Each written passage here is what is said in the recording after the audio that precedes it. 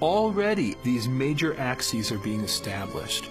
And as these cells are moving and heading towards the places in the embryo where they're going to develop, they're also changing what they're going to do eventually. They're committing themselves, in most cases, irreversibly to particular functional roles.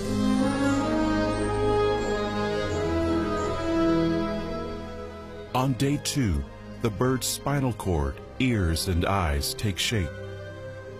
Its vascular and circulatory systems are established, and its heart beats for the first time.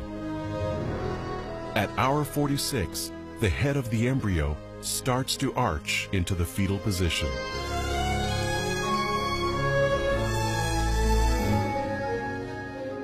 Throughout the second day, a network of blood vessels branches from the embryo into the yolk.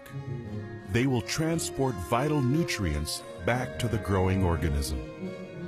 You gotta pay attention to the details.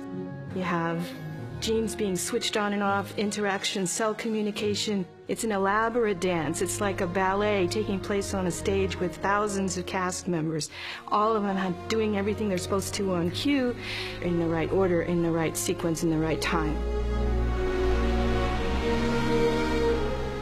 The process itself is so amazing. It transcends anything we know. With the groundwork of major systems and organs now in place, the next 19 days are devoted to the completion of their development.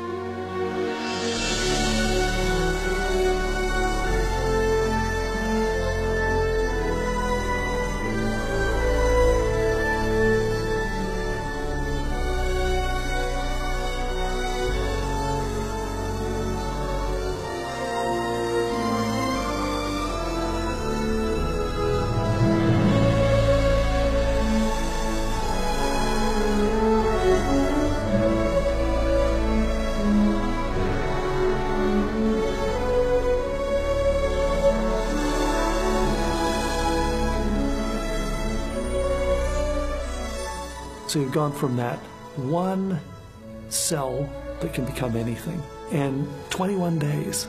Billions of different cells doing hundreds and hundreds of different kinds of tasks in the organism.